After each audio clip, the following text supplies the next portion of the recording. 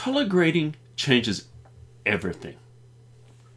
Change the color, change the mood. In this video, I'm going to show you how to easily create color grades inside of Photoshop using gradient maps.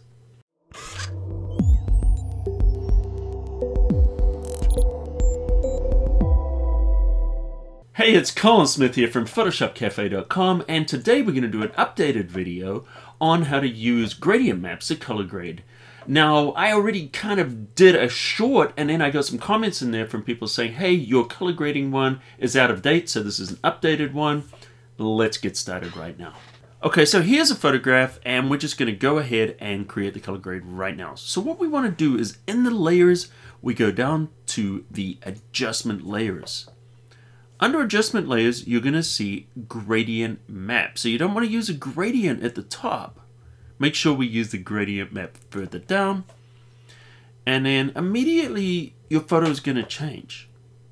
So the one that's being used right now I can see is the default. So if we click up on here in the properties, you'll see that it's applying this one. As I click different ones, you're going to get different looks. Okay. Let me explain how this works. First of all, we'll go under the blues and we'll tap on a blue here. If we look at this gradient map, and this is not the final result, obviously. Notice what it does though is there's the gradient on the left, we can see it's blue, on the right it's white. What it does is, think of this as a black to white. In fact, if I hit black and white there, we can see it. And it's mapping those tones. So the darker tones get the color on the left, the lighter tones get the color on the right. So if we hit the blues, notice we're getting it there in the blues. Now obviously we need to make this look better. So here's this simple trick. What we do is go under the layer where it says normal, click. This is the layer blending mode, and what we want to do now is we just want to change this to color mode. So if we go all the way down by the bottom, you'll see color, and once we're in color blending mode, what it does is it preserves all the shades or the luminosity, and it changes the color. Now we don't want to turn it to a monochrome, although you could. If that's the look you're going for, that works. But what we're going to do is we're going to take the opacity all the way to 0. There's the original, and now we're just going to bring it in and dial it in until it looks nice. So if we look at this before and after, you can see that it now looks much more cinematic. But there's a lot more we can do with that, and we're going to jump into it right now. And by the way, if you're new here, hit the subscribe button and you'll get a new tutorial from me every week. If you're getting any value out of this, smash the like button. All right, let's continue. Now there's a whole bunch of different colors that are available inside the gradients panel inside of Photoshop 2021. So if we choose window and then we go down to gradients, notice that we have a panel. I'm going to move it to the side, and we've got a number of different colors. In fact, if we click on this little arrow here on the properties, notice that these match. But Photoshop comes with an entire library of colors, and I'll show you how to access those. In the gradients panel, go to the top right and click. You'll notice this will appear. Go down to where it says Legacy Gradients. Now when I do that, notice you can see now Legacy Gradients have been added.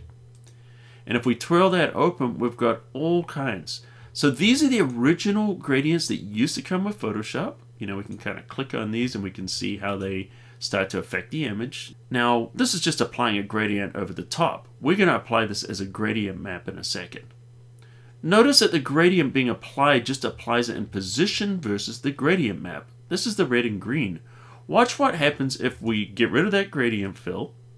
We choose the gradient map layer again and pop open our panel. Notice legacy gradients are there. So you control them in the gradients panel. This is where you load them, and then they're going to be available in properties. So we're going to choose the gradients. And now if you're in the properties, make sure, of course, that you're selecting the gradient map layer. Otherwise, the property will change to something else. All right, so let's go back here with this open. Let's go down and look at the default legacy, same ones, and now we look at the red and green. Notice how this looks completely different than just applying a gradient. We apply a gradient, it just goes across the image. Now it's mapping to the tones. So what we're seeing is the greens in the highlights and the reds in the shadows. If we click on the gradient, we can reverse it. And if we click the reverse button, now we see the greens in the shadows and the reds in the highlights. Definitely looks a lot better. But let's go further. There's an even better set here. If we go down in there, you can see this photographic toning. I'm just showing you there in a gradient panel. Let me collapse it. In our gradient map, we just simply click and open our properties. Let's go down to these photographic toning. And I'll just move this to the side a little bit so we can get out of the way. And look at these. As I click in these just give these beautiful, rich tones. Look at that. Isn't that just beautiful? So as you can see, this just gives us this beautiful high-end look right away, right off the bat. So let me know in the comments if you learned anything new in this video, and also what's your favorite color combination? Let us know. And if you guys are new, welcome to Photoshop Cafe. Great to have you with us. All you got to do is just hit that subscribe button, turn on notifications, and then you become part of the Cafe crew, and you'll get a new tutorial. And you'll get a new tutorial from me every single week. So alright guys, if you like this, smash the like button into dust. And until next time, I'll see you at the cafe.